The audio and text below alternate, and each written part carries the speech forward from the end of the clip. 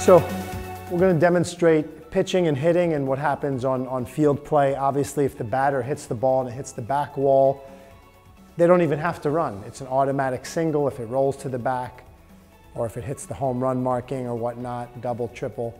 Those are automatic. The only time there's actually a base running action is if there's a ground ball and I'm able to field it and try to get the ball over to first base, hitting any of these blue pads here before the runner's able to reach this floor padding. I'm going to give you a pitch. All right, good one. All right, so she got to first base. She's safe. Runner on first. All right, let's try that again, see if I could field one to try to throw her out.